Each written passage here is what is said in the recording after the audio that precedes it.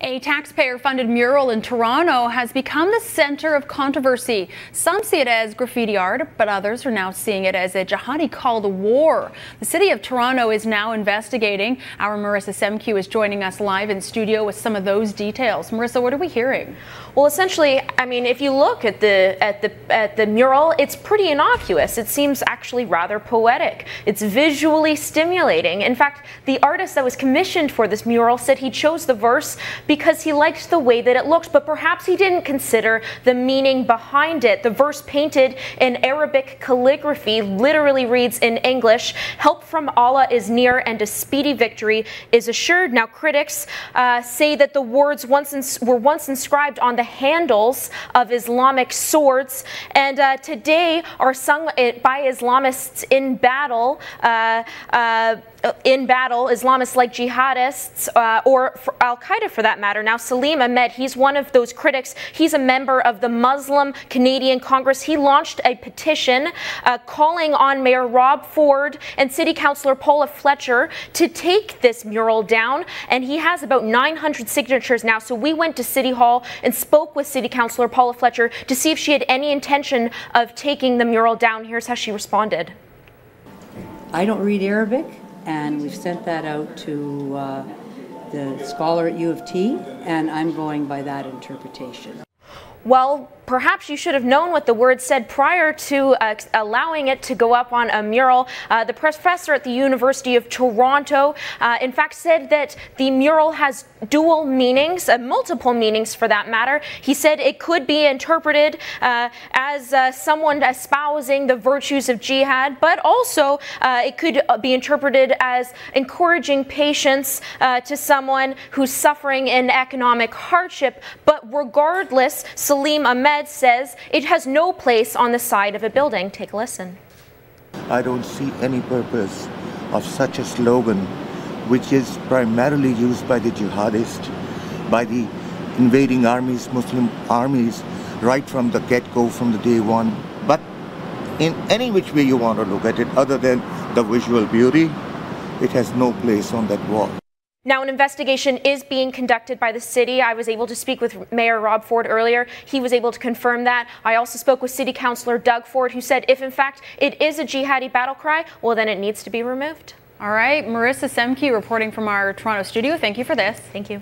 Now, joining me with more on this story is Sun News contributor Tarek Fatah. I'd like to thank you for joining us here in studio. Thank you for having me. This is something we've been talking in depth about here at the Sun News Network. So you recently wrote an article about this for the Toronto Sun. Can you give our viewers a better sense of why you think this was put on the wall? Well, if you go by what is officially said, which leaves a lot to be said, but it is someone's suggestion to the artist that this verse looks very beautiful, and he found the translation okay. My point is that there are two calligraphy sections done on this building, one on the east side and one on the west side. We don't have a problem. I don't have a problem with what's on the other side. It's also a Quranic verse. These words specifically are used as a battle cry. And the propensity of academics to suggest otherwise tells me just one thing. They're either pro-Sharia or pro-Islamist, which doesn't surprise me, because any Muslim would know that one of the prime uses of this verse is a jihadi battle cry, because this isn't the full verse. It's an extract from a subsection of the verse with the last line cut off. It's on the Pakistan Army website. I've got photographs of medieval swords with this inscription on the handle, on the scabbard of the as well. It's used as a backdrop by suicide bombers in the tapes they've submitted. Anyone who today says that this intent is not to offend a large Hindu and Sikh community that lives in Little India and to show your triumphalism, because there's a certain amount of deception in how it's being communicated to the city councillors. For Paula Fletcher to say that she'll go by what the academics say, well, most of the academics in the Islamic departments are supporters of jihad. I would like one U of T Islamic professor to say that he or she renounces the doctrine of jihad. Then I will be able to sit down with that person.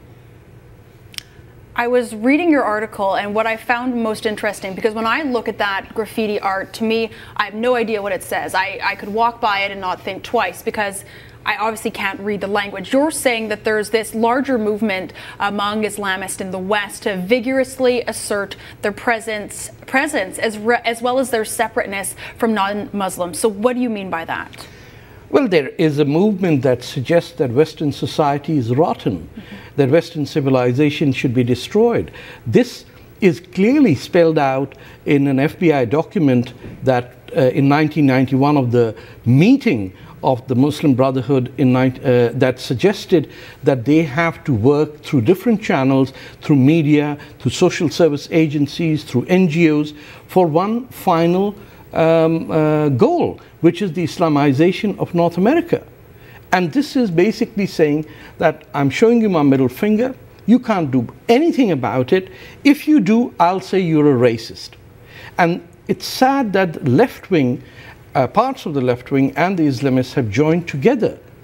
And I know of people within the city managers who are Islamist as well as support the left, who would just give a wink and a nod and let this go through. Could this be precedent setting? If something like this is not dealt with in the manner in which some people may see to be fit, have it removed altogether, could this be precedent setting in the sense that something like this could be painted elsewhere, or other slogans could be painted? That's the whole point. Why did people want to bring Sharia law into Ontario? It was to set a footing over here, and from here then to expand that as a model to every North American urban city or urban area. The objective is to set the standards after which they can't be moved. I'm saying that it is the obligation of Muslim Canadians to think of their country and the civilization first and foremost above their religion. I'm not saying remove this from the Quran or anything, but people want to have them in their homes. But how does a non-Muslim taxpayer fund a mural that is basically saying that if God willing, we will win in our conquest over you? And it's a subject that we're debating here quite adamantly here on the Sun News Network. It's something that's, not going to go away. We heard from Marissa Semkiw. She was saying that they're looking into it at City Hall, so it'll be very interesting to see how this is dealt with. Who are they talking at City Hall? They're talking to the same people who put it there. Nobody's talked to the gentleman who started the petition. Nobody's picked up the phone and talked to me. Well, we're going to see where this goes, because we're talking about it here on the Sun News Network, so that's definitely a step in the right direction. We'll be sure to put this up on our website. More people will get a better understanding of what's going on. Thank you for joining us today, Tarek. Thanks a lot. That's our Sun News contributor, Tarek Fatah, joining us here in studio with that report. Now, right now...